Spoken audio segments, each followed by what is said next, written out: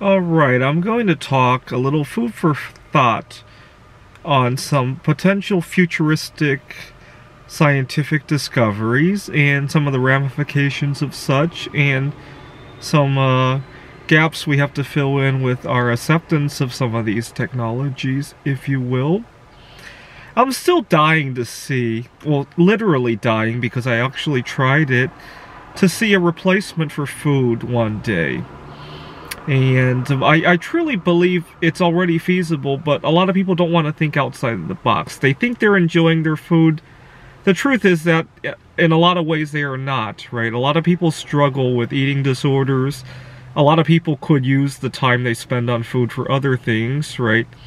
I recently just got into a little bit of a disagreement at work because here in Washington State they require a meal break, and I'm fasting anyway. I'd rather get my work done as soon as possible. And this is one of those cases where a requirement kind of backfires because I don't even want it, right? And the truth is that food kind of, I mean, if there were a food replacement, would I stop eating altogether? Probably not, but I would cut back a lot because even though I might still enjoy my food, not having to deal with it would liberate me to do other interesting things, right? I think our world would be a whole lot cleaner. You wouldn't have to eat on the go all the time. You know, you could keep your mask on in an airplane without having to take it off to eat, right? A lot of things would just be easier. Earlier today, I went to the shopping mall. We had a board game event, and as I walked through the food court, I saw somebody putting their finger onto a plate and then licking it, and it just reinforced the idea, oh my god, I hope one day this is over with, right? It really did. It was just gross. I live in Seattle, where a lot of people are once again worried about COVID. I'm not necessarily worried so much about COVID, but at the tutoring center where I work, we have a couple high-risk individuals, and we've kind of all agreed to wear a mask. So it's kind of on my radar again to think about that. And I'm thinking to myself, oh my god, I don't, my coworker would definitely not want to see that.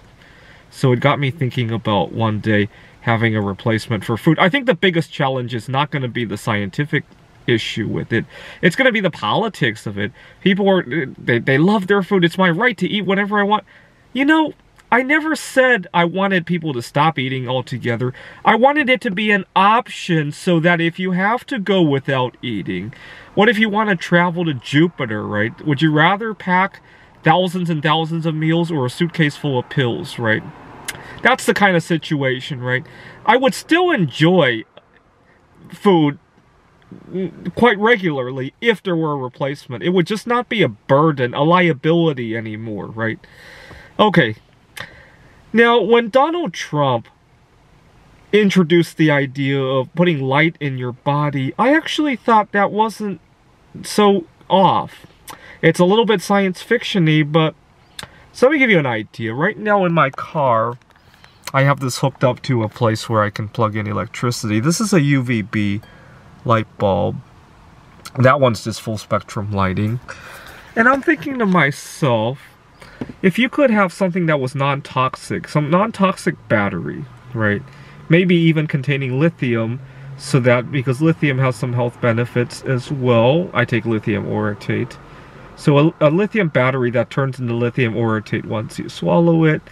And you had some LED components that were non-toxic, right? Made with colloidal silver, maybe, or at least silver that disintegrates into colloidal silver.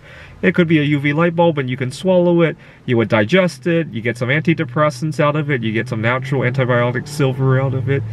And while it's at it, the UV light goes into your body, gives you a nice tan inside of your body.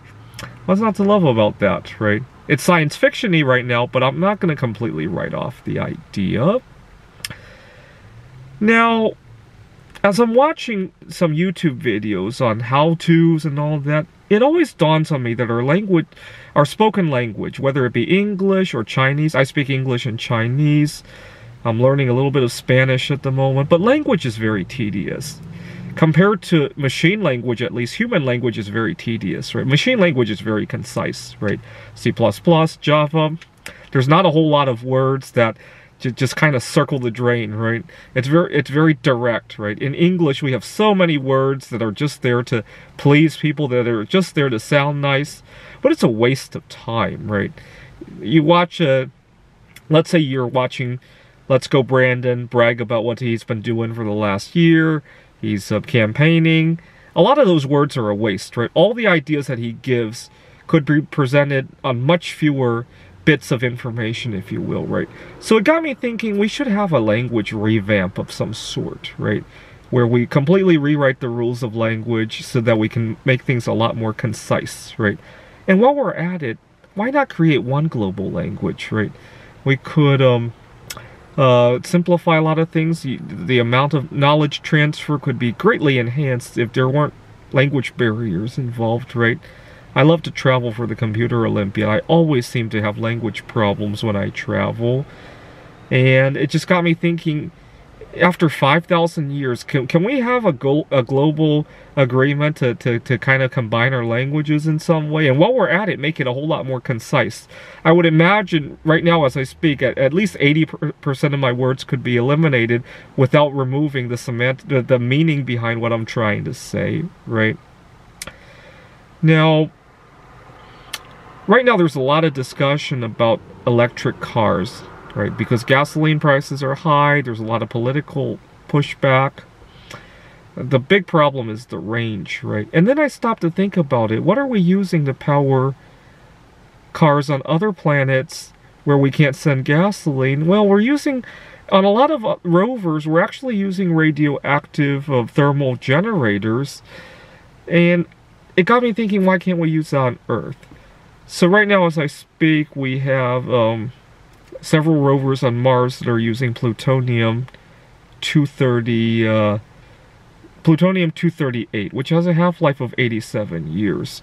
We used that on Cassini, which was a huge waste, because Cassini was only up there 20 years. A lot of the plutonium was still good, right? But unfortunately, it was out of propellant to keep it in the right place, and there was a danger that it could crash into one of the moons of Saturn. It got me thinking, 87 years is probably too long of a half-life for use on Earth, because you would need, it would generate so little watts per kilogram. I'm thinking maybe polonium-210, because it has a half-life of 138 days, and then it decays to lead. So you would need some way to recharge it back into polonium, right, with neutron activation. And obviously, at today's cost, that would not be worthwhile, right? That would be like having a space station in your car, right? The other problem is polonium-210 is incredibly toxic, right? It's used by Russian spies to kill people, and so you gotta keep that in some kind of container that could survive accidents, right? So it doesn't spill out, right? Kind of like a black box device, right? And then it's going to add a lot of weight to your car, which is not to mention polonium-210 and its decay product lead are both very heavy as well, right?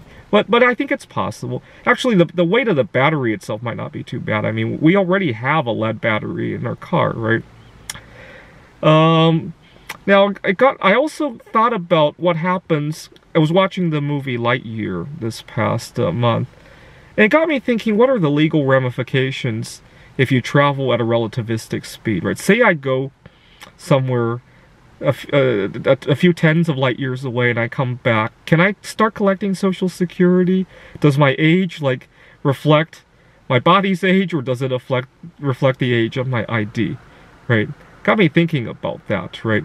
What happens if, let's imagine that I'm a little bit younger, and I travel to Proxima Centauri, and I come back. Can I legally drink at that point? Do you have problems with child molestation if you molest somebody who is legally in their 20s or 30s, but physically they're still like 13 years old? Would you have any problems if you had sex with somebody like that? It got me thinking about the legal ramifications, right? The first person who does relativistic travel is going to have a lot of legal questions to answer, that's for sure. I wonder how that would be tested in our society. Now, a lot of people are upset about how wealthy some of the big players got during the pandemic, right? Jeff Bezos, Elon Musk, right? Bill Gates. It got me thinking, they're only wealthy to the extent that other people are going to trade with them, right? I mean, if everybody stops accepting Elon Musk's assets, right, his assets aren't going to be worth anything. Why can't we stop trading with him just like we stopped trading with Russia and render his wealth worthless, right? It got me thinking about that. And then I remembered we kind of did that with the GameStop issue, right? Anyway, some food for thought on our scientific knowledge, our politics, our sociology. Feel free to leave a comment if you have answers to any of these questions.